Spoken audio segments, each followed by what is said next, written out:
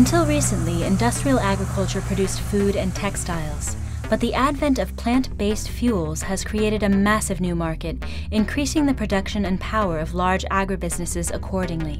Desde 1994, o desmatamento começou para plantio de soja. Crops have been replaced by crops for fuel.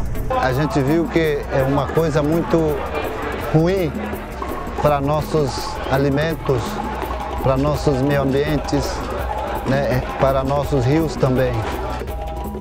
Monocultures, vast expanses of land planted with a single crop variety, destroy everything in their path. Román Sandy, un paraguayo, señor Casado, murió. Y otro estaba muriendo por la culpa del veneno también. The agrochemical companies continue to patent all of the plants and bacteria that they view as their proprietary creations. You got to buy the seed now from the market. You got to buy the seed from the corporations. They're making money on this modified organism now. A Monsanto é o grande monstro, né, que se divide em várias filiais por aí, com nomes diversos, né, onde ela não tem muita simpatia, então ela utiliza outros nomes, né.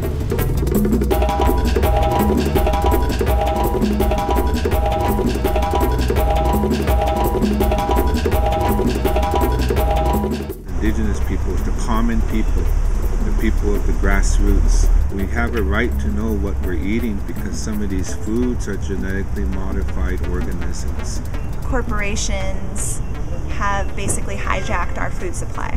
Those who are most affected are those who are most marginalized, and so that usually translates to people of color, poor folks. Os seus campos serão tomados de oleaginosas e não de alimento para a humanidade. The idea behind the cellulosic fuels is that you're going to use a non-food source, such as a tree, to manufacture ethanol.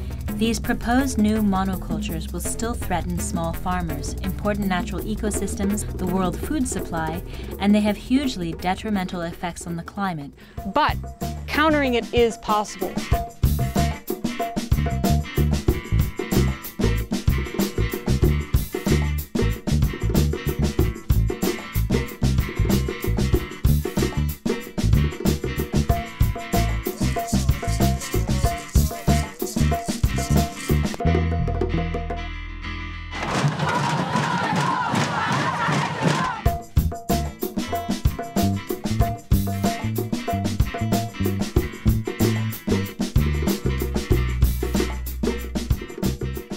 There's a lot to be done in the U.S. on educating the public.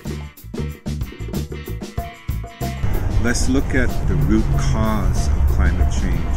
When you put all the impacts together, the direct impacts and the indirect impacts, what we find out is that agrofuels are bad for forests and biodiversity and wildlife, they're bad for indigenous communities, and they're bad for the climate. And there's really no excuse to keep moving forward with them, except that corporations are trying to maintain their status quo and their bottom line.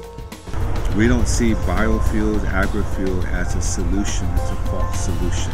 What our communities need to be doing and are increasingly doing is building our own locally based, community-controlled food systems that are built on the knowledge that our people have. You know, we have to look at our whole energy needs, so we have to go local.